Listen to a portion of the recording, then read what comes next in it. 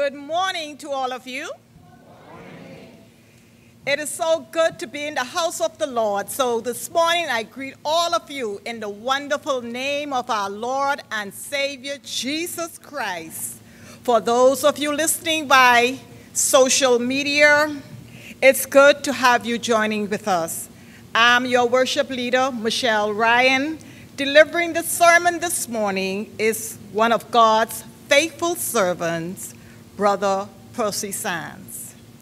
We wish to especially welcome all of you, those first-time visitors who are visiting with us for the first time, I should say, and those perhaps who have been here before. But you are our special guest.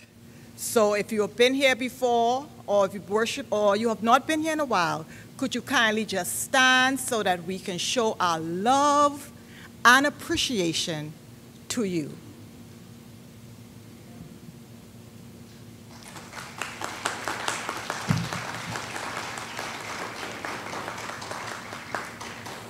Thank you for coming. We realize that there are many other churches that you could have worshiped this morning. So we pray that God will richly bless you as you are impacted in this service.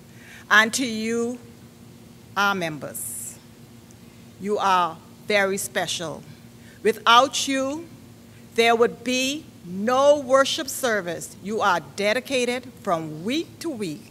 And to you, we are very, very appreciative.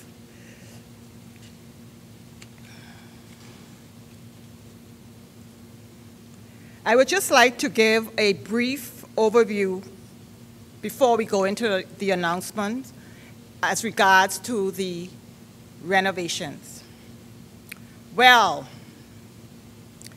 if you are one of many questioning and or wondering, when will we be back into the church sanctuary? Or will we be back into the church sanctuary for Palm Sunday or Easter or otherwise? The answer is likely yes, and hopefully and preferably yes. Also, as faithful servants, we know that our steps have been ordered by the Lord. Yes, it has been a remarkably long time, 1 year and 1 month, worshiping in this auditorium. But we are grateful to still be able to worship joyfully. Notably, when you consider the extent of the work and how much wear and tear our church sanctuary experienced, which was not visible to the eyes, albeit there were no major upkeeps and renovations for more than 30+ years, especially the church having been built for more than a century ago. When the property board initially started this project, we expected only minor repairs, but we were impacted by major structural repairs, as indicated in previous updates. Now here it is. We began with about 10 persons on the board. Unfortunately, for unknown circumstances, there are only 2 remaining, Karen and yours truly, and assisted by Reverend Lightbourne from time to time. We meet to review the project every day at various times between ourselves. We review the scope of the project and its development by having discussions with the various contractors. In many instances, there were mutually agreed upon time frame for completion. But again, as indicated in previous updates, we encountered obstacles. But I must say, at this stage, we are progressing and we are surely on the final lap. An update in reference to the pews and the carpet. The atmosphere of the sanctuary has a neutral color, fresh paint, All of the downstairs pews, inclusive of the choir pews, were refurbished, and all of the upstairs pews were rebuilt and are extremely comfortable. Additionally, we are coordinating the upholstery of the pews damaged. The downstairs flooring was replaced, and the upstairs floor, which was termite infested, was repaired. An installation of the new carpet will begin on Tuesday. We have increased the illumination with LED lighting fixtures. As we speak, the electrician is installing the fans within the sanctuary. A new sound system is also being installed within the week. The day-to-day coordination and management of the project has been an extremely demanding, time-consuming project, just working behind the scene to ensure you, the members, will be proud of the original features that serve as a beautiful reminder of the church's founding, while adding touches that freshens up the space. As our church acts upon God's direction for improvement, many have asked about donating towards pews to memorialize loved ones. Should you wish to do so, please contact Karen, Rev, or myself. With God's grace, mercies, sustenance, we will in just a few weeks breathe life into our fresh sanctuary. On behalf of the property board, we want to thank each of you for your prayers, patience, and contributions, and continued contributions throughout the renovation process. Most importantly, we ask for your continued prayers as we see God's amazing hands upon this ministry and our church as a whole. Thank you. Brother Percy Sands now comes to give us an announcement. Good morning, church. I'd just like to bring you up to date of the Methodist Mirror Men conference that began on Friday evening. If you weren't there, you missed a great conference. And for those of you who are wondering what the mirror is, Methodist Mirror Men. When we look into a mirror, we see a reflection of ourselves. The theme is that we let people see Christ in us. That's what the mirror represents. Methodist Mirror Men. The men of the Methodist Church is to show Christ in everything that is done, our actions, our words, not only in the sanctuary, but wherever we go in our walk of life, we're to show Christ. If Christ does live in us. We can't show Christ if he doesn't live in us, but we show Christ if he lives in us. So may our actions be seen and people begin to take note that there is indeed a God that dwells within people, the Spirit that drives them along the journey of life. Also, too, this afternoon at 4 o'clock, the closing service is an open service for everyone to come. So I'd like to see more of our people attend and be a part of that worship service this afternoon. The president will be the speaker, so we look forward to seeing you there. God bless.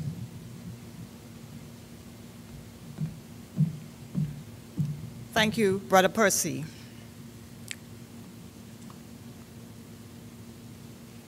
On a more sad announcement, we extend our sincere condolences to the Thordarson and Pinder families on the passing of our brother Graham.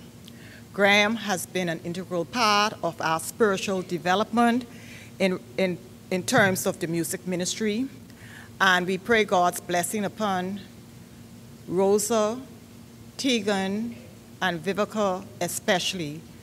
And it is our hope that they will stand on the promises of the Beatitude, where God promises that he will comfort those who mourn. He said, "Blessed are those that mourn, for they shall be comforted." And we pray that they find solace in God's word. His funeral, I understand, will be held this coming Saturday here in the sanctuary at 2 p.m. And we pray that as they move towards this, that the family will indeed be strengthened.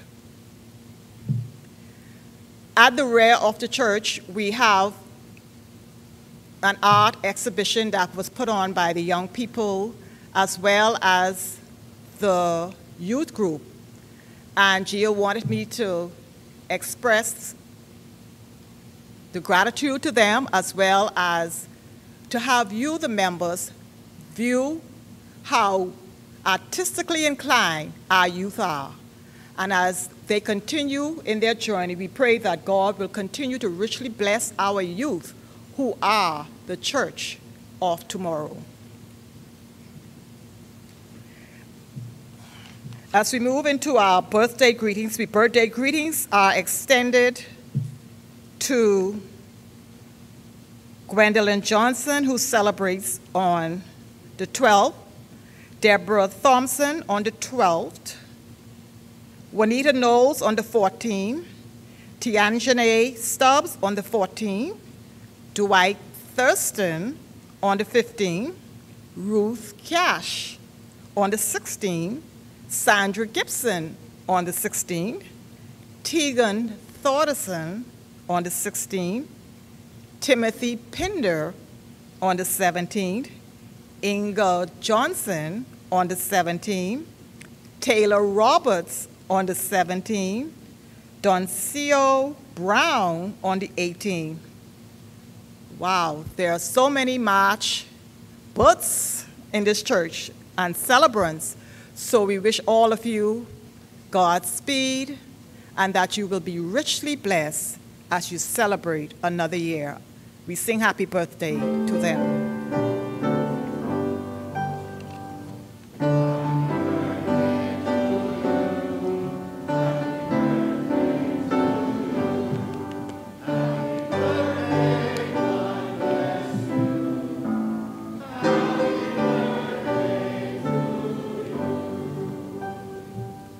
Let us stand now for our call to worship. And we repeat alternative verses. On this third Sunday of Lent, we continue our journey with Jesus. Bless the Lord, O my soul, and all my being, bless his holy name. Bless the Lord, O my soul, and forget not all his benefits. The Lord is kind and merciful. He pardons all your iniquities, heals all your ills. The Lord redeems your life from destruction and crowns you with kindness and compassion. The Lord is kind and merciful, gracious, slow to anger, and abounding in kindness.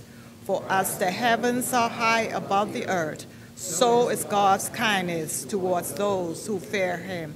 Let us remain standing as we sing hymn number 188, All Ye That Pass By, sung to the tune of number 66. Hymn number 188.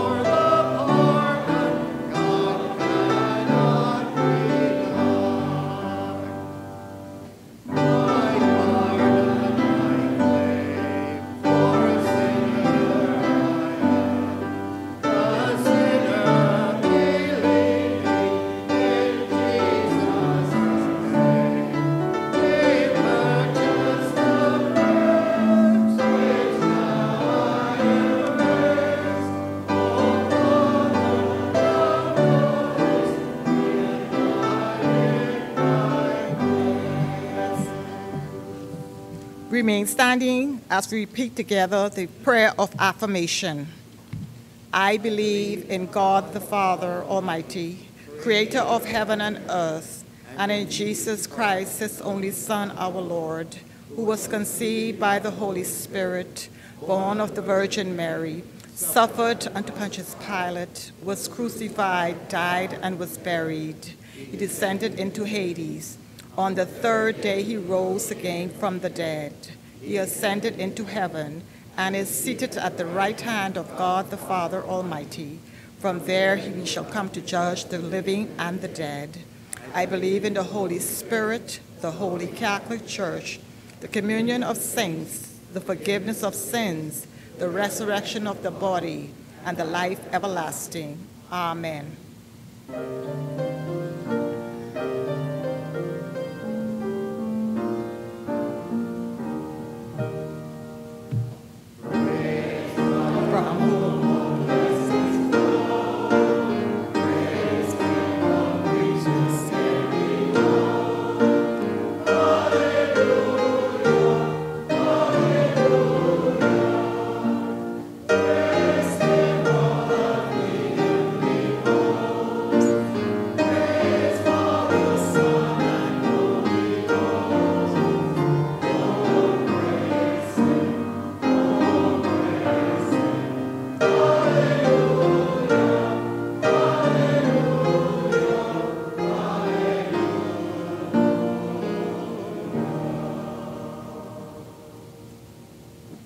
May have a seat. Our prayer chorus is as printed in the bulletin, following which our pastoral prayer will be led by Brother Percy Sands.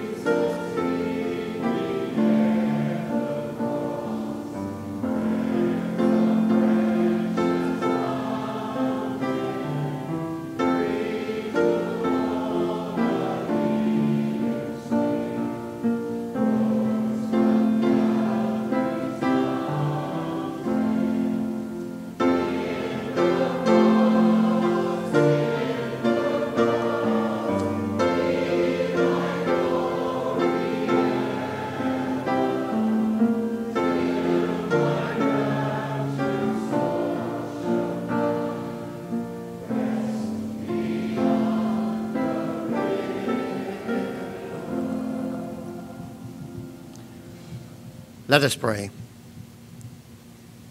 Gracious God, our Father, who has lifted us up this morning into a beautiful day, who has provided for us all through the years, and who has guided us in decisions that we make. So, Father God, this morning as we've gathered to give thanks. We've gathered to praise, to worship. For as we assemble as a unit, we've assembled together for the purpose of worshiping you. For there is no one else that's worthy of praise and glory and honor. We're humans, dear God. And so often in life we might stumble and fall. But we recognize your goodness and mercy as you lift us from those times when we've fallen.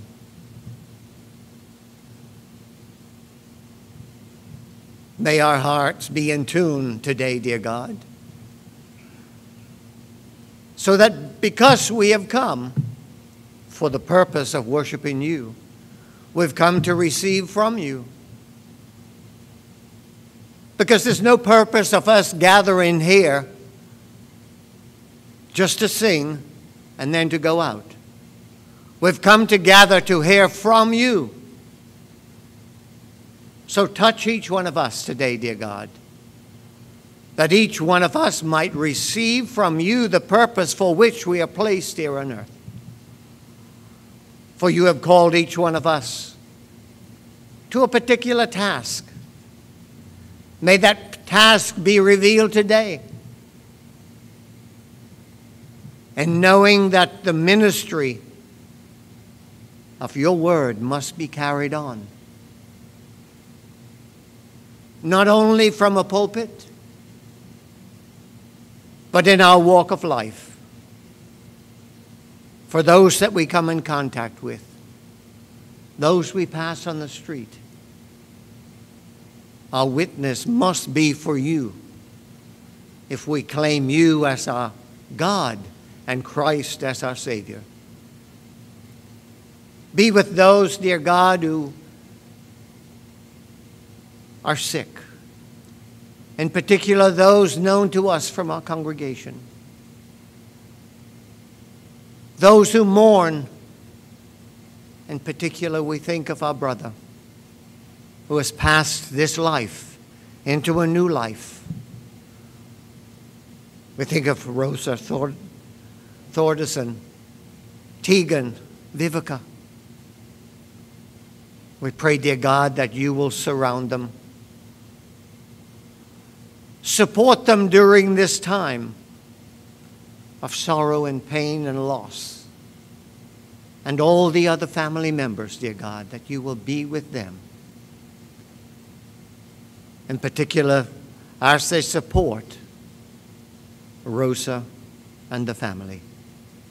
So now, dear God, as we continue in our service, we pray that your Spirit might be real to each one of us today, so that we worship you in spirit and in truth.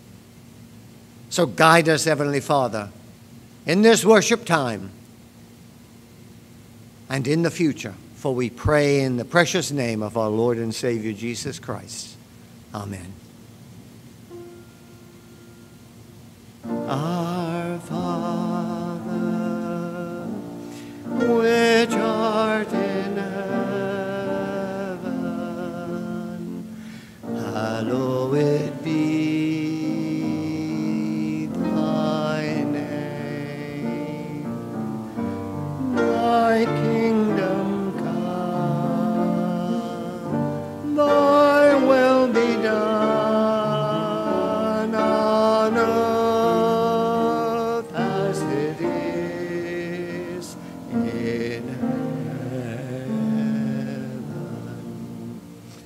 Give us this day our daily bread, and forgive us our debt as we forgive our debtors. And lead us not into temptation, but deliver us from evil. For thine is the kingdom and the power and the glory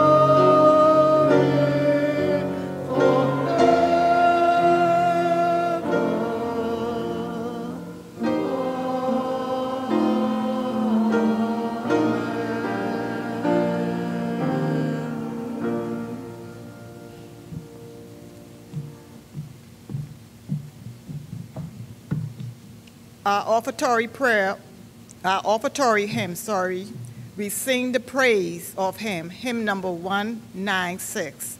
And our offertory prayer will be led by little Kathleen Pinder. Hymn number 196.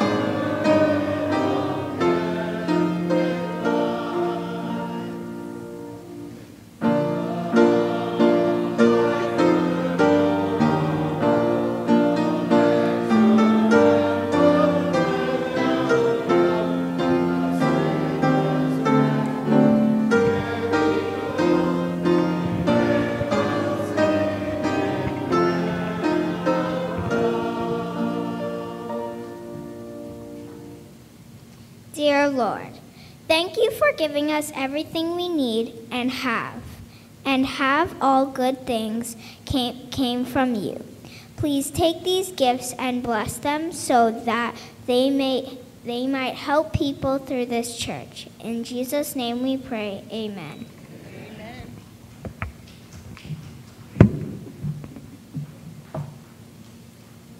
Just before Sister Jessie and Sari comes up to do a solo, we would also like to offer our sincere condolences to Mrs. Eunice Sawyer on the passing of her nephew, Bernard Aubrey of Abaco. Sister Jessie, followed by Asari with a musical solo.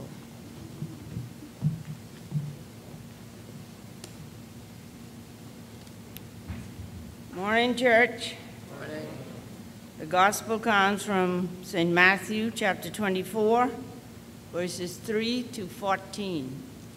3 through 14.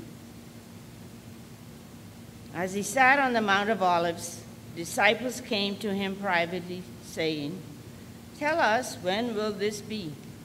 And when will be the sign of your coming and of the close of the age?"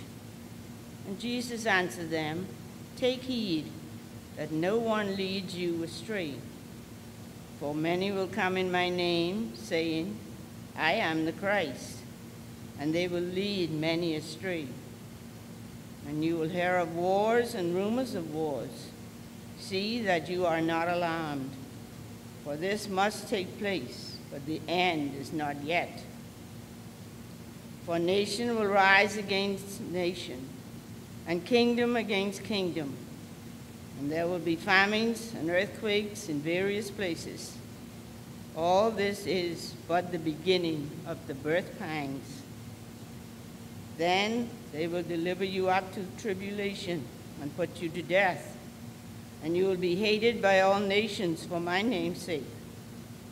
And then many will fall away and betray one another and hate one another. And many false prophets will rise and lead many astray. And because wickedness is multiplied, most man's love will grow cold. But he who endures to the end will be saved. And this gospel of the kingdom will be preached throughout the whole world as a testimony to all nations, and then the end will come." Thanks be to God for the reading of his word.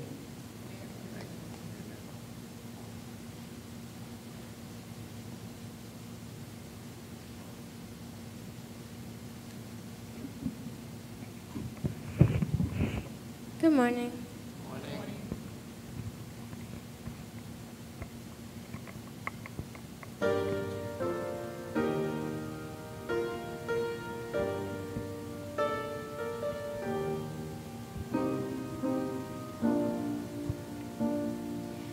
In the morning when I rise, in the morning when I rise, in the morning when I rise, give me Jesus, give me Jesus, give me Jesus. You can have all this world, but give me Jesus. And when I am alone, oh, when I am alone, oh, when I am alone, give me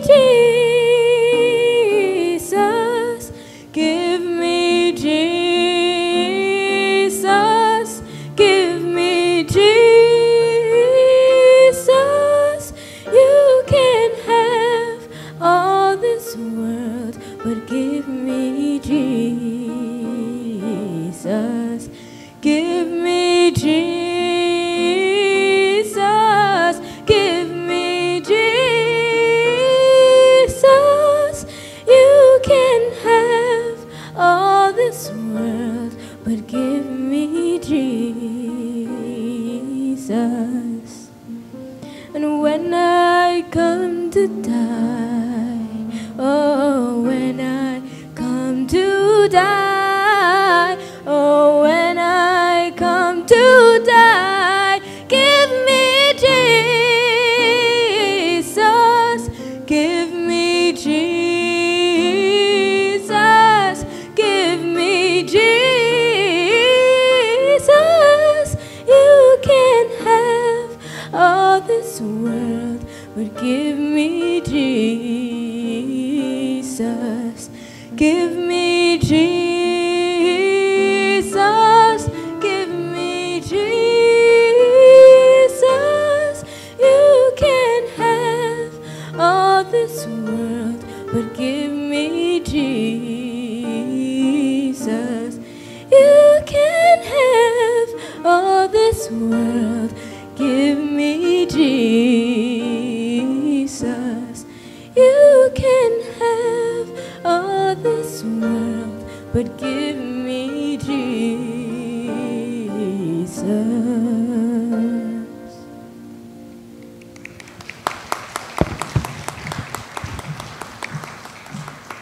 Thank you, Asari and Gia, for that beautiful rendition, Give Me Jesus. Ms. Sherry Roberts now comes with the second scripture reading. Good morning, church. The second scripture reading is taken from John 10, 11 to 18.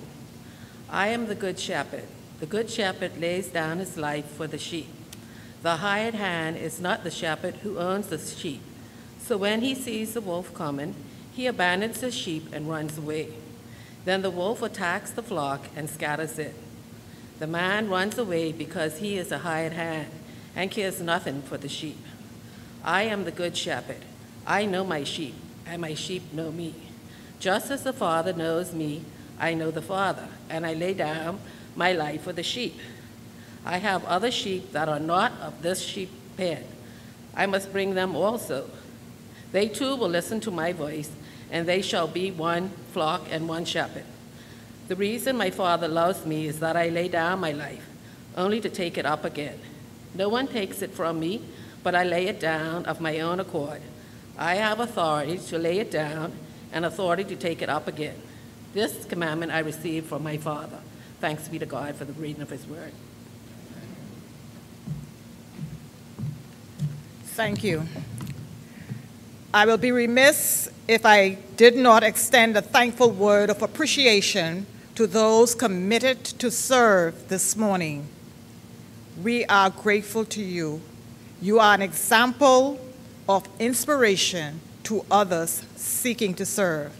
And to those persons that are listed who served, Ms. Kathleen Pinder, Ms. Jessie Underwood, Mrs. Sari Mackey, Ms. Sherry Roberts, and later on in the service, Brother Percy Sands. And to you, the stewards and the communication team, thank all of you. We thank you, especially the communication team. You have been, from each Sunday to Sunday, volunteering your service or otherwise to ensure that persons who are unable to attend are certainly blessed as we worship and service with them. We greatly appreciate you, the musicians, and all of you, the members. Without you, Ebenezer, we will not have a worship service. So thank you once again. We pray as we begin, as we look forward to the sermon, we just want to pray that your hearts and minds be ready to receive what God has to say to his people when the next voice shall be that of God's servant, Brother Percy Pinder, after the singing of this, Brother Percy Sands. Thank you so much. But after this hymn, the head that once was crowned, hymn number 244.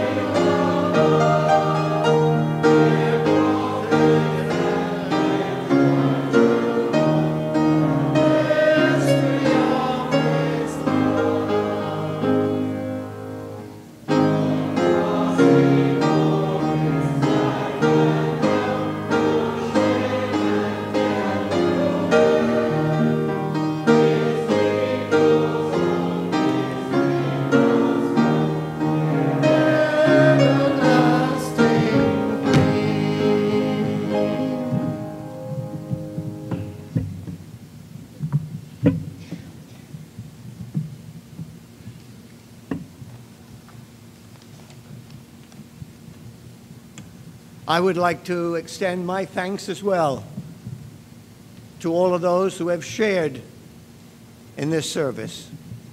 And thank you, Michelle, for conducting. So we all need to play a part in the worship to our God. Let's bow our heads. Dear God, I pray that you will speak to me. Speak through me. Let the words spoken might be those that you gave me to expound on. And so, gracious God, bless us in this service, and may it be done to your honor and glory. For it's in Jesus Christ, our Lord and Savior's name, we pray. Amen.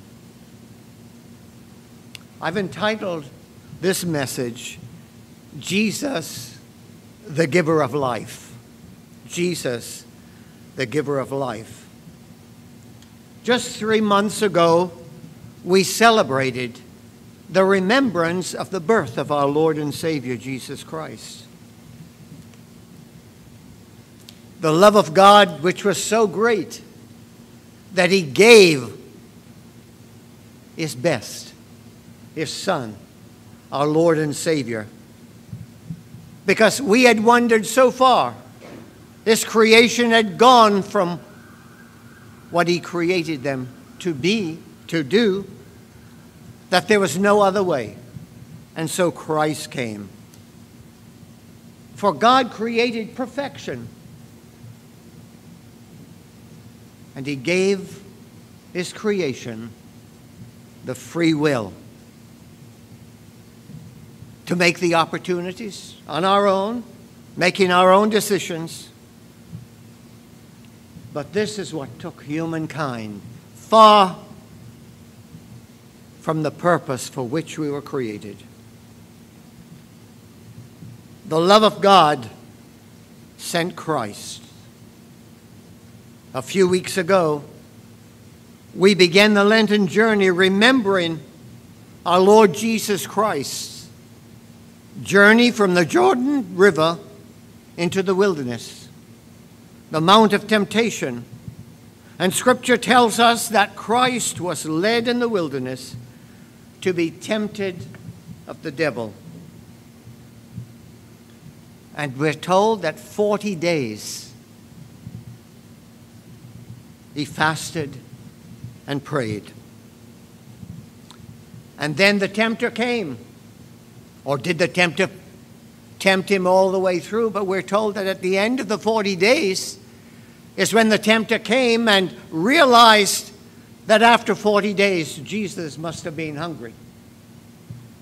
And so he offered the opportunity for him to make stones into bread.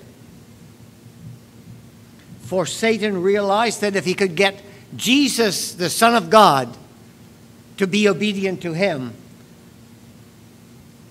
then he would have reached his goal to destroy the will of God for the creation that he made. Make these stones bread. But Jesus' response was, men don't live by bread alone, but by every word of God. Come, let's go to the mountain. Look, come, fall down and worship me. I'll give you all of this. You shall worship the Lord your God. And then he took him to the temple and said, fall down, throw yourselves down. The angels will come, and all of those hundreds of people coming into the temple, they will see what's going on, and they will then recognize that you really are the Son of God. And Jesus said, thou shalt not tempt the Lord your God. Satan's attempt failed.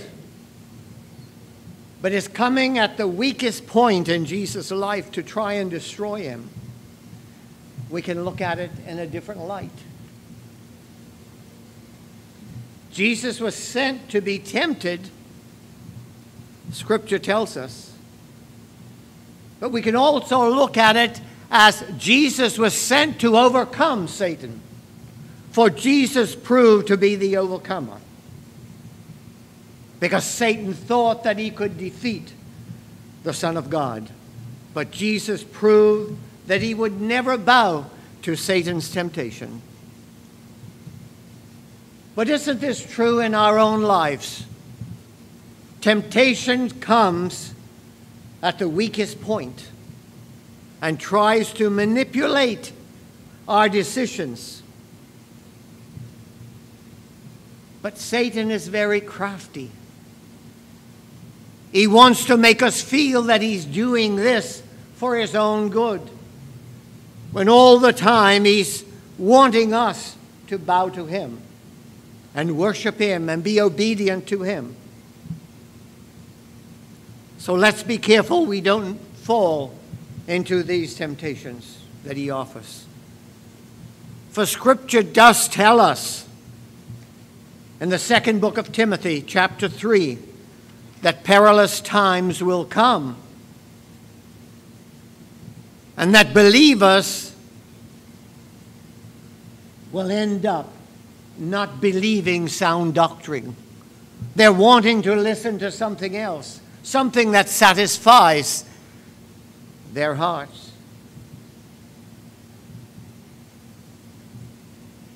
A pastor in the States with a mega church was being interviewed and asked, how do you preach to your congregation when you have so many religious factions there?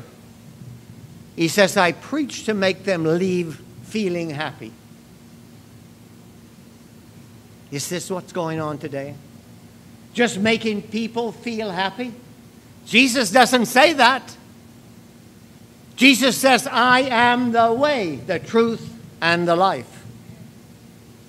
And Jesus also is the shepherd of life. He is the good shepherd, it says. Those who hire to take care of the sheep, when problems come, they flee and run away.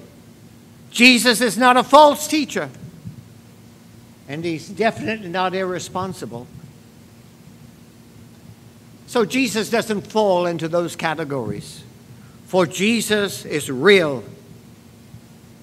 Jesus was born to be the shepherd of all human beings. Our Lord stresses the fact that it was not man who forced him to go to the cross. And this is found in our readings in John 10, verses 17 and 18. Our Savior really didn't have to die. He could have called on angels to come and be the support that he needed. Or he didn't have to call anyone, but he could just move himself away. But that's not what he was sent for. His humanity was different from ours. Although he was born as a human, but he was born out of eternity. You see, we begin to die when we're born. Every day in our life is a day less that we will be living on earth. For the seed of death are in our body, because we are descendants of Adam. We are under the curse of death. These bodies of ours are mortal, that is subject to death. And we're informed that sin brings forth death. That's why we die. For we have inherited the stain of sin from Adam. But our Lord Jesus Christ was sinless. While he came into the world with a body that could die, it was not necessary that it should die, but because of the purpose for which he was sent. There was no other reason. For Jesus says, there's no one that can take my life. For Jesus' own power gave him the ability to live for eternity. But something happened. And it was that four-letter word, love. L-O-V-E. God so loved that he gave. And our Lord Jesus Christ loved so much that he was willing to go to the cross. But if we remember in the garden, Jesus prayed, Father, if it's your will, let this cup pass from me. But it's not my will. It's what your will is. Your will must be done. And so we see here that Jesus gave himself up to be crucified so that we might be set free. We might be set free from our human body, our sinful body, and made anew in Christ. Jesus says, I have the authority to lay it down, and I have the power to receive it. And we ask, what did Jesus mean by giving his disciples this information? If we had lived in that day, we would have wondered what Jesus really was talking about. That he had the power to lay it down, his life, and he had the power to take his life back. That was something new for them. They didn't understand, and neither would we have understood. But because we have the scriptures, we know exactly what Jesus was talking about. For you and I, eternal life is a gift from God. For Romans 6:23 says, for the wages of sin is death, but the gift of God is eternal life through Jesus Christ our Lord. Through Jesus Christ our Lord. So Jesus Christ our Savior is the only way to God. And any pastor that will tell you there's any other way to God is making a big mistake. For Jesus himself says it's the only way. And many times in scriptures, it's referring to Jesus the way. For our Savior, the resurrection was not a gift. He was returning to his immortal life after living a perfect life and dying for our sins. This was a right for him. He was entitled to immortal life again because he had fulfilled the mission for which he was sent. God sent him to fulfill a mission. And that's what Jesus was saying in the passage of Scripture. I have the power to take my life back.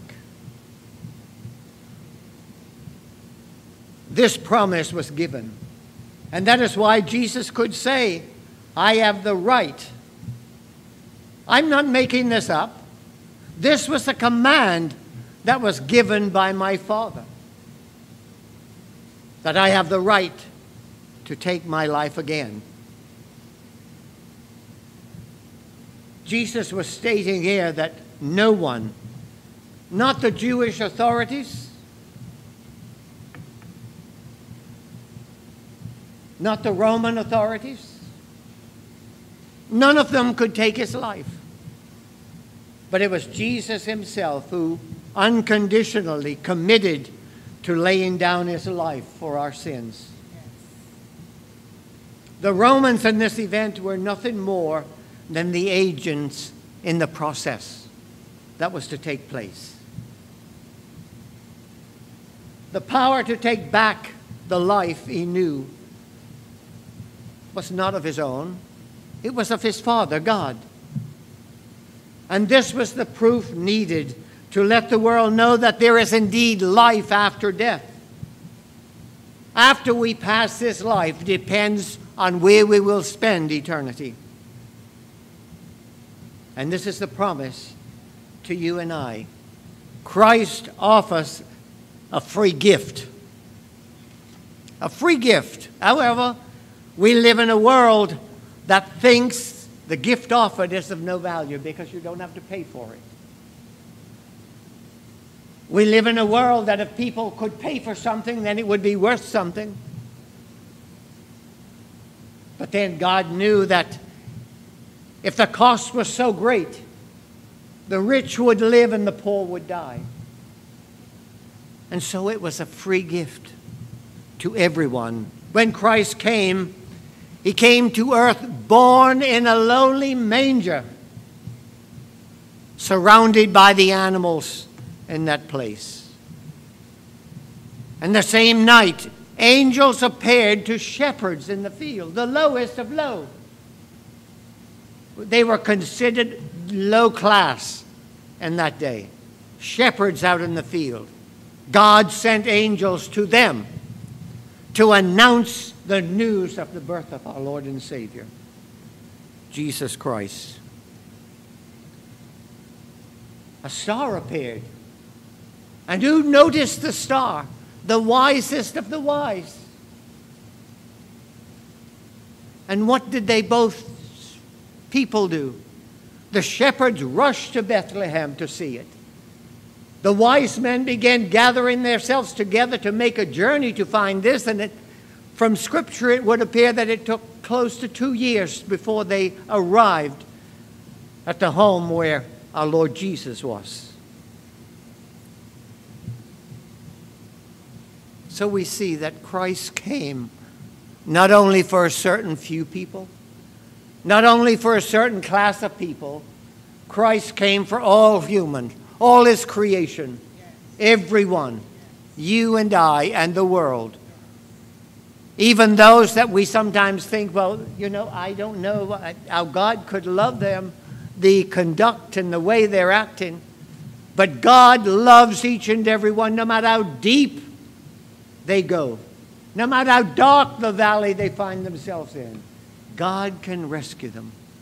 But it takes their belief and faith to accept the gift of life in Jesus Christ.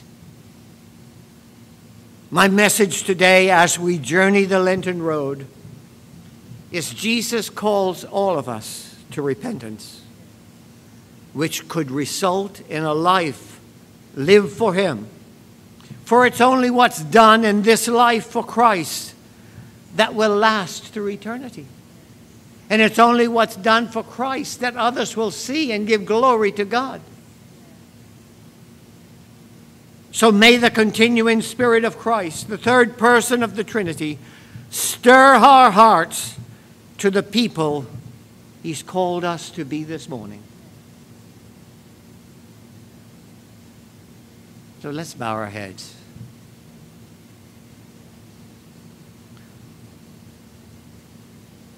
Father God, your call goes out to each and every one.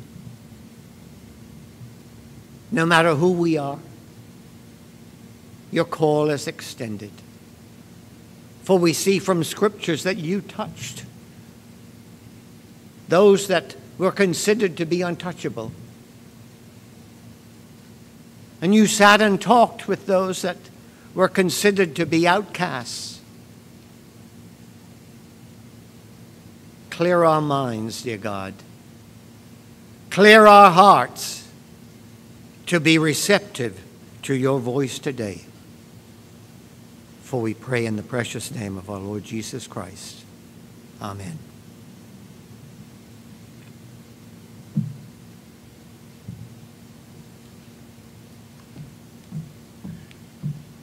Thank you, Brother Percy, and we pray that each of you will be forever blessed in your purpose for God, the Father. What a word. Oh, the bitter shame and sorrow. Hymn number 170. Please stand as we sing this hymn, our closing hymn.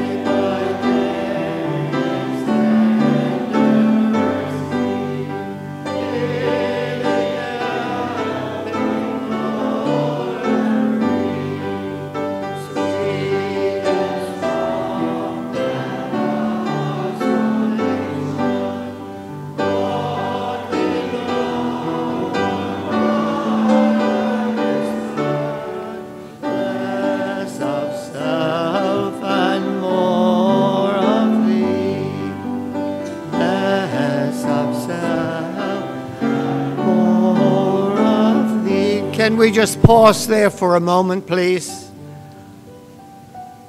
If you followed through on this song, the last line is all of self. The writer realizes that there is something more to life. And the second verse says, some of self and some of thee. The third says, less of self and more of thee. And on the last verse it says, none of self. Completely yielding to Christ. Christ for salvation. So I'm going to ask this morning in this service. I'm not going to make it really, you know, in the Methodist Church we don't like to let people see us coming forward. We don't like that. But if you're really a person that wants to make yourself committed to Christ and all, you might be a Christian, but Lord, I'm coming to say, yes, I'm satisfying you. If you haven't made a commitment, you stand over here. If you are a Christian and you want to let this congregation know that you are standing for Christ in this world, then while we sing this hymn, please come.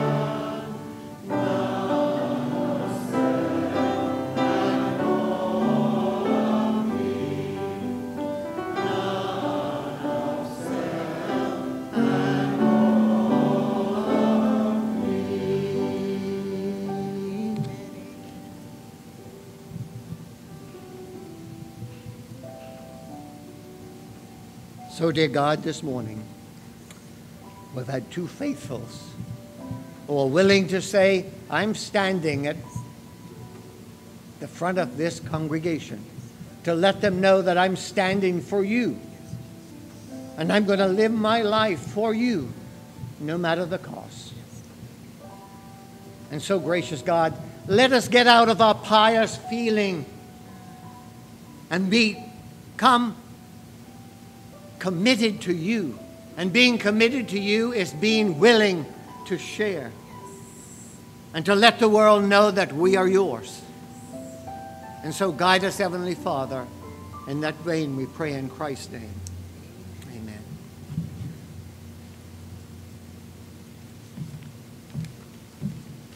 Let us join now in our mission statement. To worship God joyfully, offer Christ faithfully, promote growth hopefully, serve others lovingly.